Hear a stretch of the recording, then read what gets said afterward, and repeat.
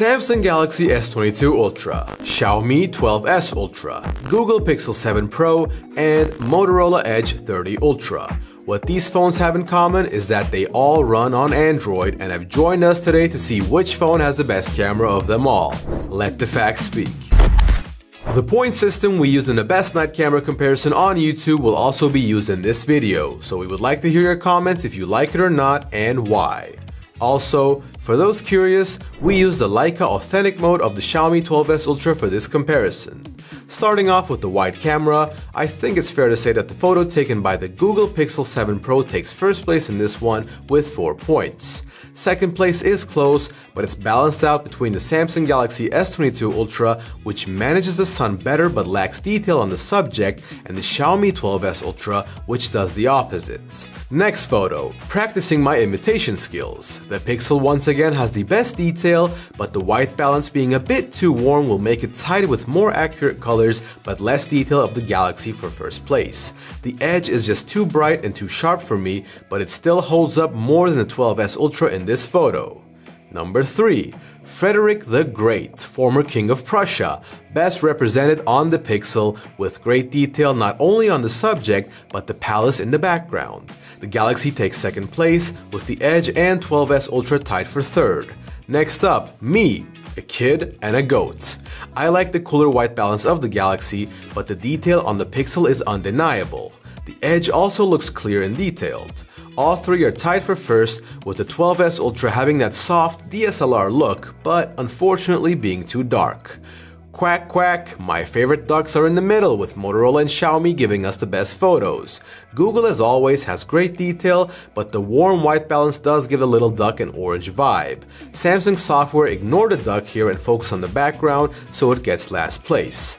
A small but informative lesson for you guys about photography. Notice how the ground is out of focus on the Xiaomi 12s Ultra, but it slowly shifts into focus the closer you get to the duck. Same goes for the background as the trees are out of focus, so this photo as a whole just looks great thanks to Sony's 1-inch sensor because larger sensors ensure you get a shallower depth of field at the same field of view as you can see on the screen. Up next, I don't know what this is, but it looks cool. Google's details are great, Samsung has it a bit less, but it's also nice, and I choose Xiaomi for third place over Motorola here with regard to the quality. Damn, I look good in this one. Instagram alert. Samsung and Google once again take the top spot by being tied for first, but Motorola will overtake Xiaomi because my face is too white and the dynamic range isn't up to par. This was another hard one, but the Pixel takes the cake once again with great attention to detail. Check out the trunk of the tree and you'll see what I mean. The Galaxy and the 12s Ultra are tied as the former has better detail, but the latter has better colors and clarity regarding the leaves. The Edge takes last place in this photo, and our last photo is a funny one. Very close here between the Galaxy and the Pixel, as the Edge does it a bit better than the 12s Ultra because of the slight blur on Xiaomi's flagship. When we add up all the points, it's clear that the Pixel 7 Pro is currently the king of photography at daytime, as the Galaxy S22 Ultra is close by, which is really impressive for an older model. The Edge 30 Ultra and the 12s Ultra were in a tight race, but the former will take third place by just 1 point. What do we learn from these photos, guys? Mainly that camera software is very important for mobile phones. We also learned that if you hit those like and subscribe buttons, the channel will grow faster. You'll see what I mean by software in our special category for this video, which is about using the maximum amount of pixels possible.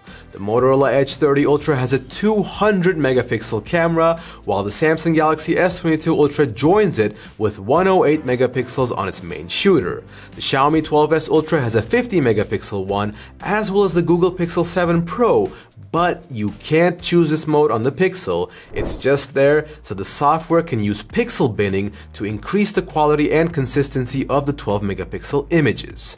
The first photo will go the way of Xiaomi, closely followed by Samsung. Motorola comes after them as Google is last place.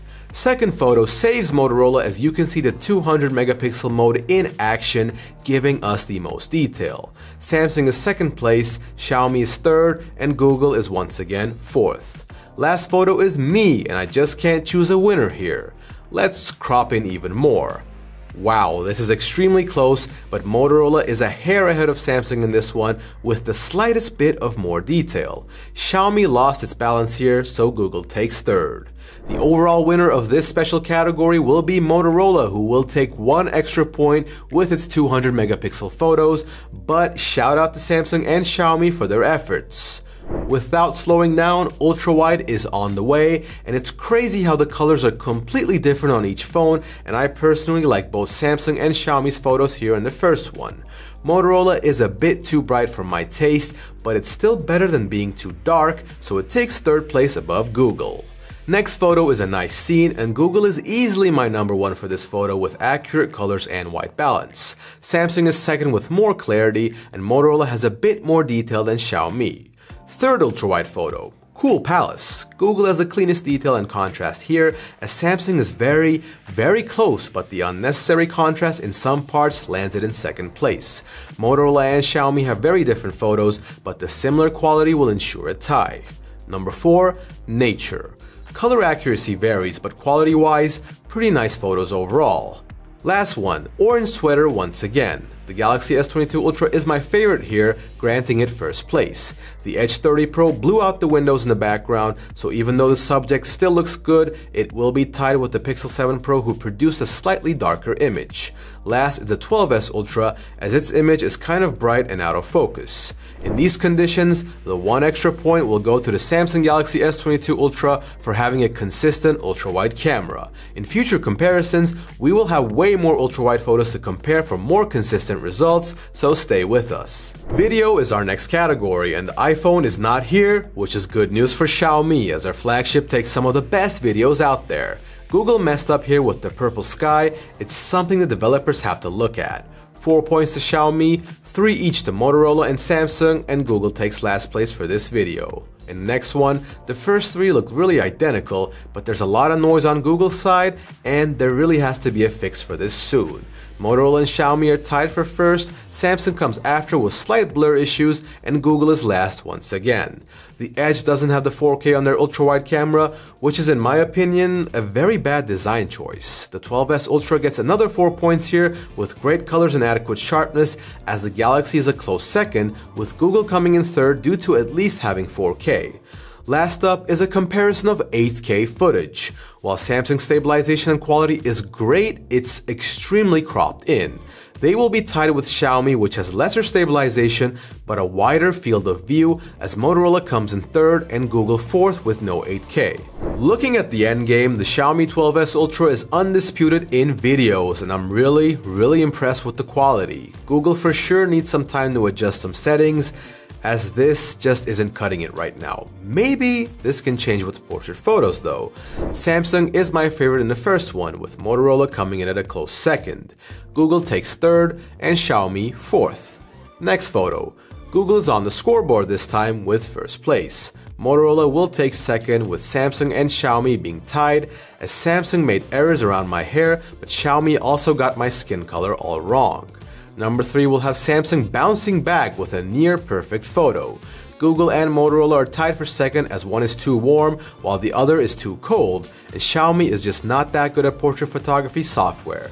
Fourth photo is Samsung all the way, but Motorola actually came in clutch. Google's still better than Xiaomi though, as the fifth photo is once again throwing its hands up for Samsung, but also for Google. Well done to both. Motorola and Xiaomi will come in second and third place respectively, as our last portrait photo is looking good, but the best on the Galaxy. The Pixel once again put on a good show, as the Edge is too bright this time around and the 12S Ultra's photo doesn't look that good. In the conclusion for the portrait photography part, it's actually no surprise that the Samsung Galaxy S22 Ultra will take first place.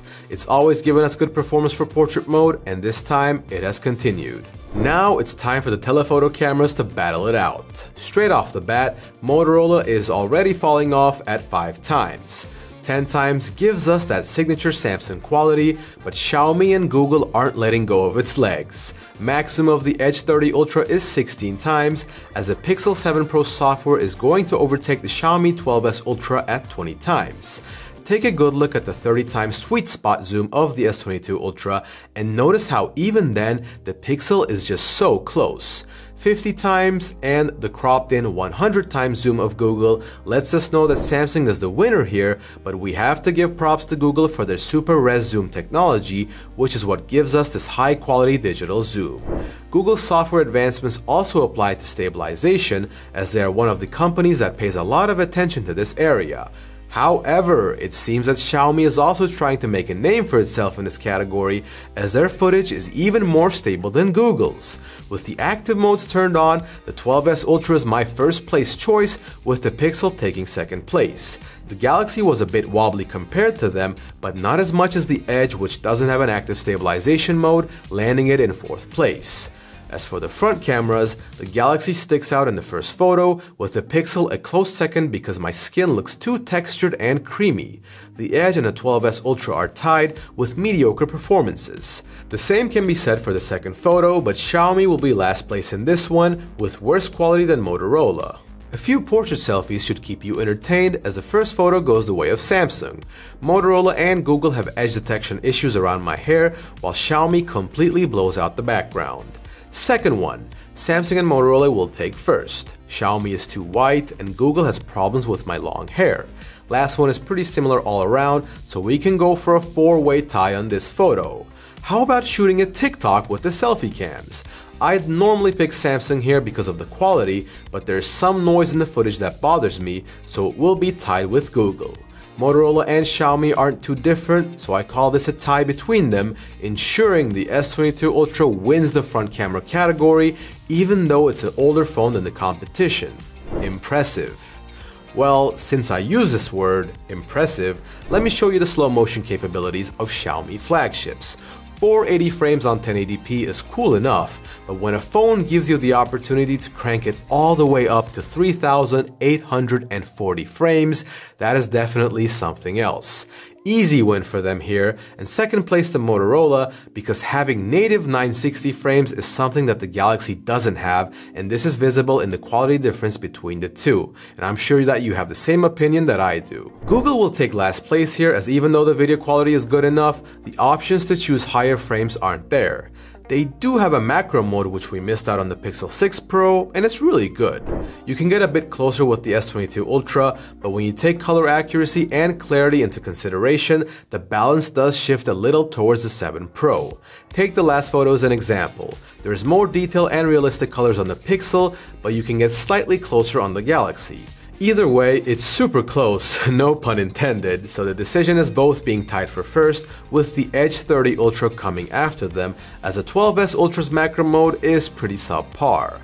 Nearing the end of the comparison, it's a relief to see none of the devices having any kind of issues with autofocus, as this can cause a fair bit of problems while shooting videos. They all perform well, and even though the speed and snappiness vary from device to device, this will in no way affect the general performance and usage scenarios of these phones.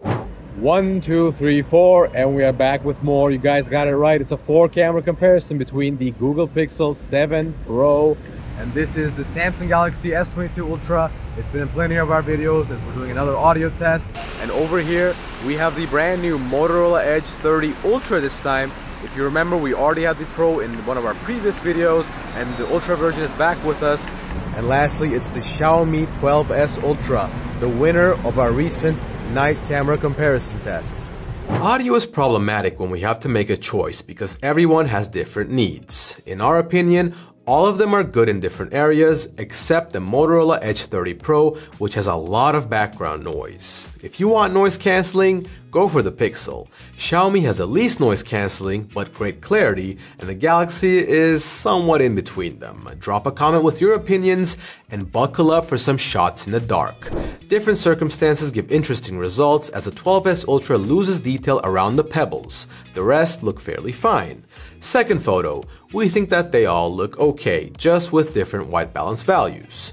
Number 3 was taken in a completely dark room, and that's why there's no surprise that the Xiaomi 12S Ultra gets 4 points thanks to that gigantic sensor capturing all the light that it can.